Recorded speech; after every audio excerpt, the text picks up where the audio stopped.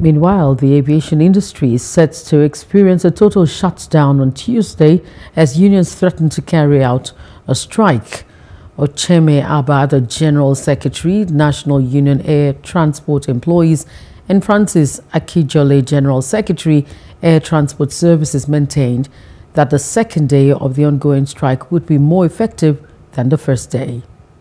Conditions of service for some of the agencies which had been gone through due process, some of them for up to 13 years, have been lying fallow at the Salaries and Wages Commission and the Office of the Head of Civil Service of the Federation. And all effort, including by the Ministers of Aviation and Minister of Labour, have all failed to achieve the desired result. Part of the demands in 2019 when we threatened to shut down, but we shielded our shores then. We didn't do anything because they assured us that everything was going to become normal by March end of that year. Look at where we are now, still asking for the same thing.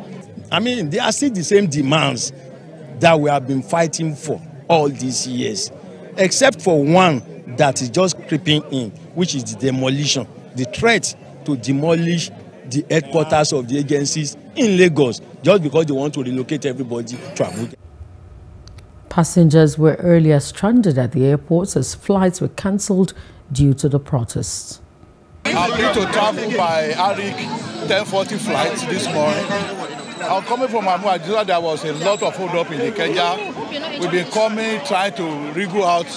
But getting here now, just that the whole place is stuck up. My wife have to drop me on the bridge. I have to be trekking down to the airport just to find this kind of labor unrest come out. So I'm still wondering whether we could fly today or not. International airport to this point, I am now, took me like 1 hour for something minutes. A distance of like almost like 2 kilometers, like 10 minutes drive. Took me close to 2 hours.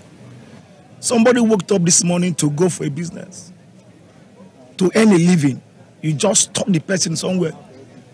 A movement of 5 minutes is not too. Hello, hope you enjoyed the news. Please do subscribe to our YouTube channel and don't forget to hit the notification button so you get notified about fresh news updates.